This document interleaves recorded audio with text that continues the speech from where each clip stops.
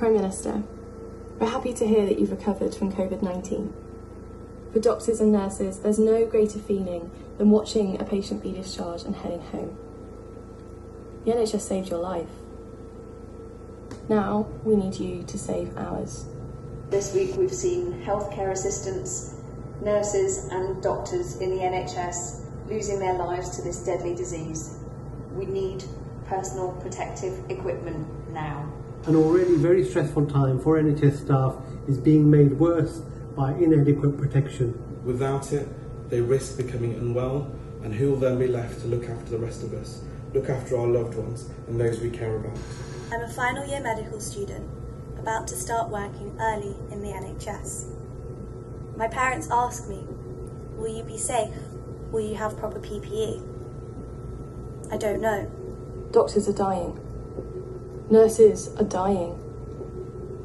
Just last week, I lost one of my own colleagues to COVID-19. I can't tell you what that feels like.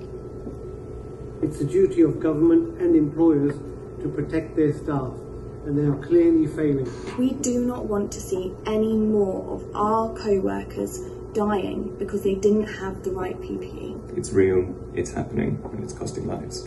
It's time for the government to act and save the lives of those that we clap for every single Thursday.